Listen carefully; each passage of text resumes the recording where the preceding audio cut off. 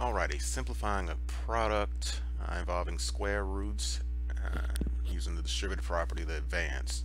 So let's take a look at this problem. So we'll use the distributive property here, and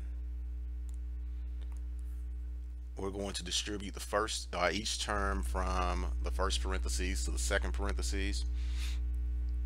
So I'll start off by distributing the 9 times the square root of 5 to each one of the terms in the second parentheses.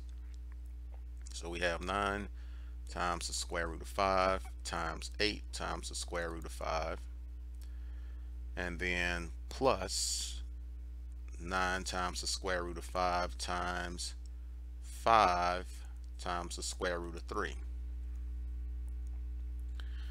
And then the next thing we will do is to distribute the negative square root of 3 to each one of those terms in the second parentheses.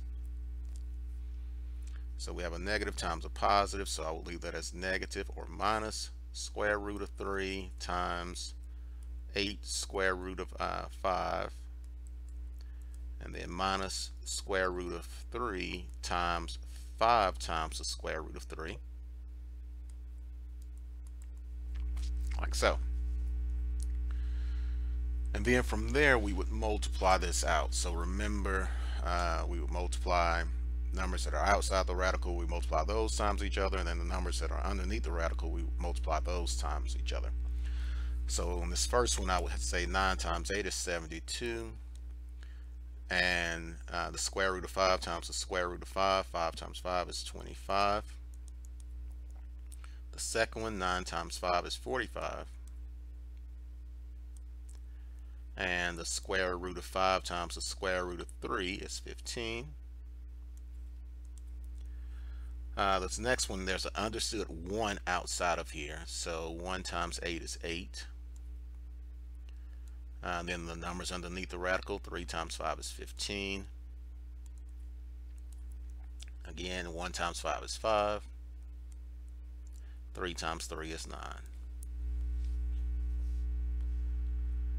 So once we get those multiplied out, we simplify whatever can be simplified. So I'm going to simplify those perfect squares first. So here and here at the beginning and the end, we have perfect squares that can be simplified.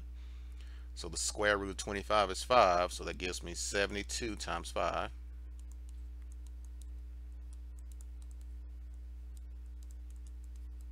The 15 cannot be simplified. And then here we have 5 times the square root of 9, and the square root of 9 is 3, so 5 times 3.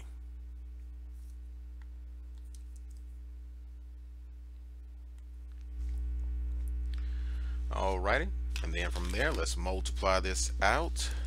So we have 72 times 5 gives us 360.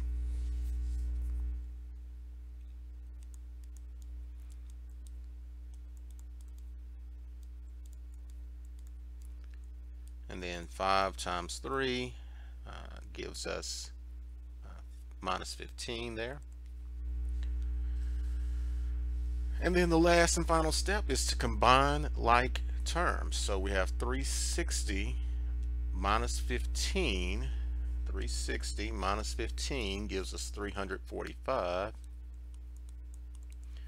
And then these two are like terms because they both have the square root of 15. So we can say 45 minus 8 will give us 37. So plus a positive 37 times the square root of 15.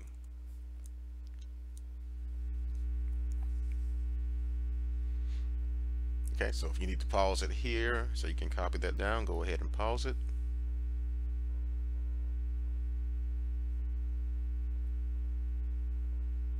Okay, so let's look at one more problem like that one.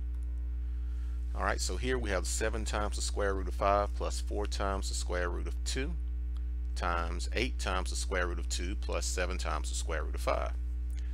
So we would need to distribute each one of those terms in the first parentheses to the terms in the second parentheses.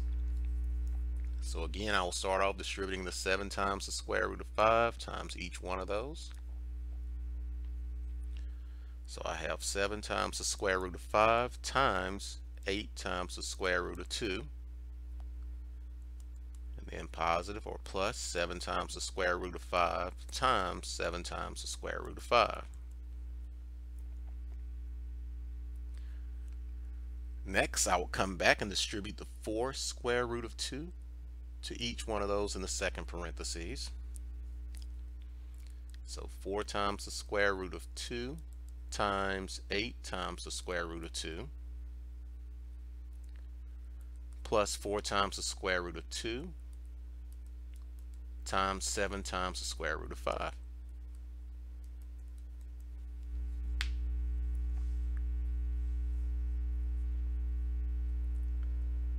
Okay, now we want to multiply each one of those groups out. All right, so 7 times 8, 56. 5 times 2 underneath the square root, it's 10. 7 times 7 is 49. Underneath the square root symbol, 5 times 5 is 25. 4 times 8 is 32. Underneath the square root symbol, 2 times 2 is 4.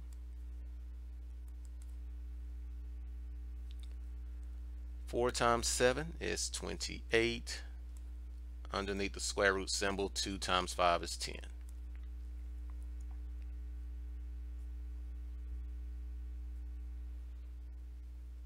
Okay, so we know that the square root of 25 is 5, so 49 times 5 gives us 245. So the square root of 25 is 5.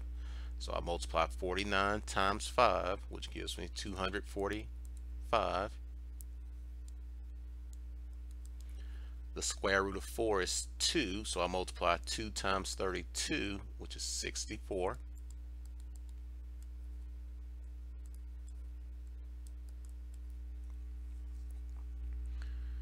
And then combine the like terms. So 245 plus 64 will give us 309. So add these two. And then the 56 times the square root of 10 and the 28 times the square root of 10 can be combined since both of those are being multiplied by the square root of 10. So 56 plus 28 is 84.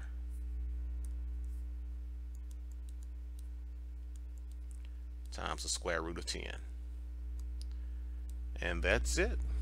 Alrighty. I hope you found that to be helpful. Thank you.